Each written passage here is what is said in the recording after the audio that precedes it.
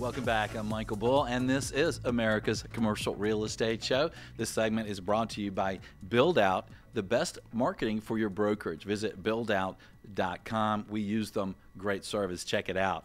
Well, today we're talking about senior housing. Now we're going to get a view from an active broker who's dealing in the senior housing market every day. Please welcome Ernie Anaya. He's Senior VP of Healthcare Real Estate Services with Bull Realty, and his practice is very much focused on senior housing. Ernie, thanks for being with us. Thank you for having me, Michael. Well, Ernie, as I said, you're every day you're with buyers and sellers of these senior housing properties. You're also working with new developers. What's the market right now? Is it still a seller's market? Is it a buyer's market? What are you seeing out there? It's still a seller's market. The issue has become that because of the inching up of interest rates, cap rates are inching up. A few years ago, they used to be in the 6 range. Now they're inching up 7, 7.5.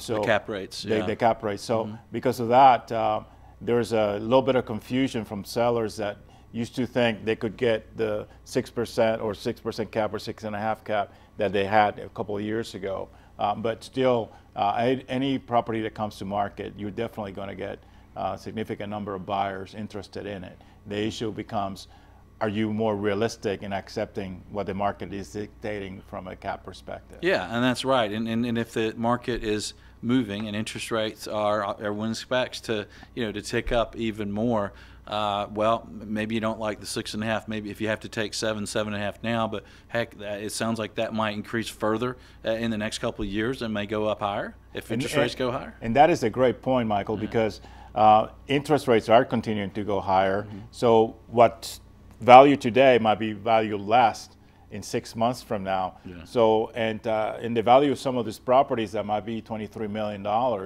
that could be $1 million in lost value if they wait. So it's the thing about being realistic about what the market is dictating. And that is also being driven by the major investors, institutional investors like REITs, that are definitely looking at that from an investment perspective. Yeah. And what about existing owners of existing properties? How much does it matter how old their properties are? I know I just picked from several properties, and I picked a real new one for my mother. How should you think about the decision to maybe to hold or sell based on the age of your property? So one of the statistics that I just pulled out is that, especially in Metro Atlanta, is that for properties that are less than 2 years old, they're growing in occupancy by 56%, when the majority of the older properties are either flat or growing negatively. And if you look at the average age of those facilities, it's about 18 to 20 years old, but that's also across the United States. You're looking at an average of 18-year-old property. So the issue, especially in a state like Georgia, is that the new regulations have kept 90% of those properties from being licensed as an assisted living, but are licensed as personal care homes because they're not meeting the code by the state. It requires fire sprinklers and everything like that. But the bigger thing is, if you're putting your mother in a new place, do you want it to look like the Ritz-Carlton, or do you want it to look like a shabby little place that you don't want to be there? So that's key, because that's also creating a lot of downward pressure on occupancy as well as rates. Yeah, well, I want it to look like the Ritz-Carlton, but I want a Motel 6 rate. How about that? And that is possible, because it's all about your market. For instance, last year I sold a smaller piece of property, 22 units, that was converted into memory care in East Cobb. Well, that is now going as a memory care by a major operator, and they're going to be charging $7,500 for the rent. So it's all about where you're at. So the demographics of that particular location, between maybe 5-10 mile radius, depending on where you are, is going to dictate what is it, the Ritz-Carlton, or is it more like the Holiday Inn? Right, and let's talk about that a minute, Ernie, because we just heard from Beth and George that in some markets there's a little bit of overbuilding, and some lenders are a little concerned with it.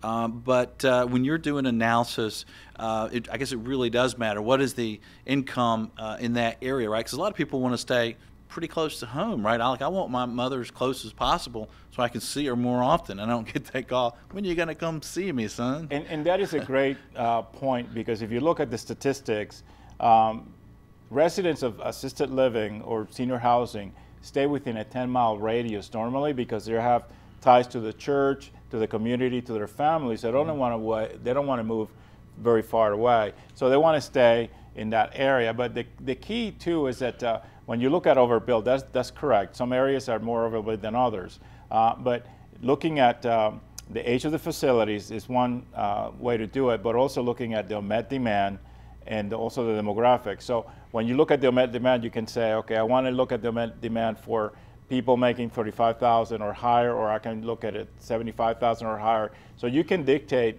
how you look at that market and make a decision whether what type of property should I build there, and do I really should build there or not. Okay, so if I'm a multifamily developer and I want to do senior housing, or maybe I have a site that I think is great for senior housing, for a fee, can you come in and look at the demographics and the competition and the market and let me know if it's really feasible? Yes, basically what we do is that we have the analysis methodology that basically we can look at the different cohorts of ages. So you have 65, 75 making over 50,000, and then 85 plus. And then look at the demographics as far as home values, because that's key, net worth, and also household income. So that will give you kind of like the main market, and then from there you use the penetration rates for the country, and that would yield, here's basically your demand, and then from there you go to a place like NICMAP and try to find out, okay, what's in that market right now? What's the occupancy, how many units are being planned for development, and then from there you determine this is the unmet demand.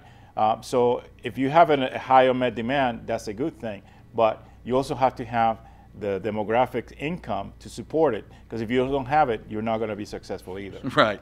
And if that sounded like Charlie Brown's parents to you, then just give you a call and you can explain it further. Definitely. I'd love to maybe help out. So if you will, before you have to go, Ernie, give me a tip for somebody that maybe owns an older property and they're thinking about that they need to kind of make a decision because technology is changing of what they're going to do with this property, that they need to probably do something if their rates are going down and their occupancy is going down, right?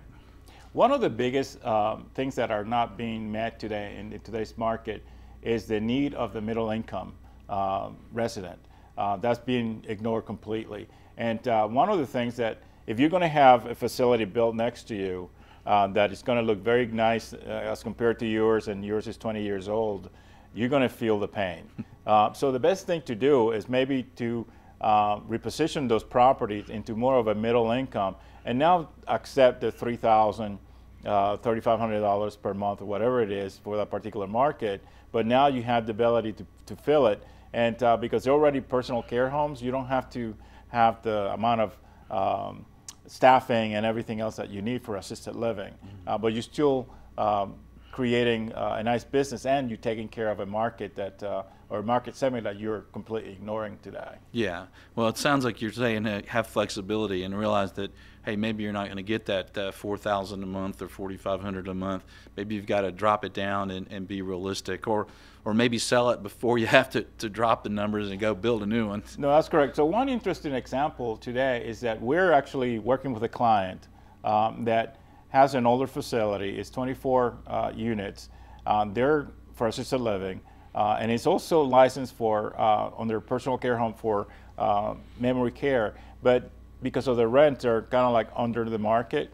We have decided to convert it to 100% memory care to put it in the market at a higher cost, higher value.